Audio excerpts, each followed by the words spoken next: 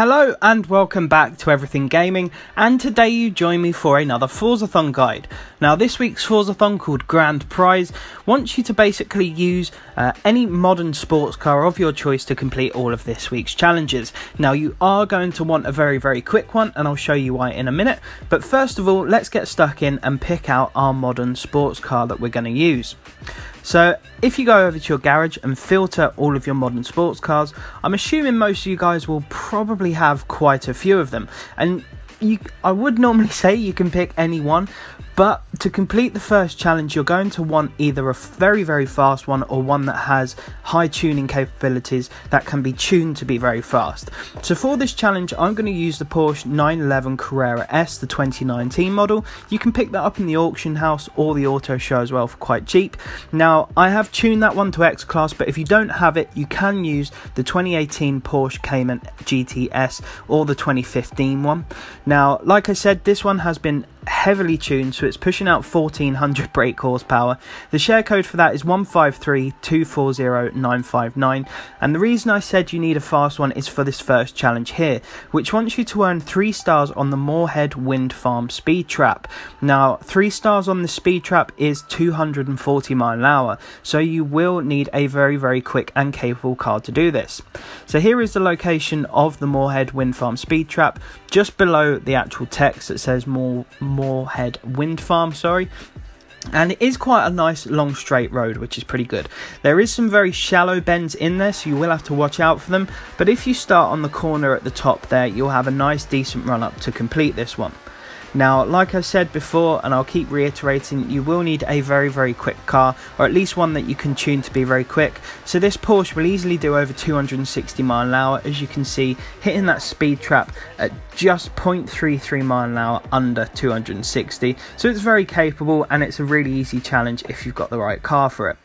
Now the next challenge here wants you to earn an Airborne pass skill. So an Airborne pass skill is obviously a pass skill at the same time pretty much as getting an air skill. Now to complete this I went over to the Gardens cross country circuit. I did create a blueprint, although it's a very simple one. I didn't change much except for the fact I changed it to just modern sports cars. So that's something you guys can do very easily, or you can do just a standard race. Now in order to get this, there are plenty of jumps on this race that you can do this on. So it doesn't matter if you don't get it first try or in the first lap, but pretty much after the first corner there is a huge jump here. So if you're tailing behind a couple of other AI cars, all you have to do is floor it just beforehand, make sure you're obviously behind a couple of them, and then fly past them on the jump itself. So as you can see here, I'm behind this black Audi TT. I'm not ragging it around that corner to overtake him then. I literally floor it as soon as I'm going straight up to that jump, so you can get a nice long run up, and it's really easy to do that. Now like I said, you can get it done at various parts of the track. So as you saw there, going over that small jump, I went past a couple of other AI cars, and as you can see there is the Airborne pass skill. Now if you're struggling with this, please do say so in the comments and I'll help you out as best I can. Now the final challenge here just wants you to get 2 podium finishes in a road racing series event. So obviously we're all aiming for first place, and to do this I headed over to the Lakehurst Forest Sprint, whereas I'm sure you're aware I have a custom blueprint called Super Quick. Now the share code for this is 208672282, and this is available for everyone to use, and as it says, it's a really quick and easy win.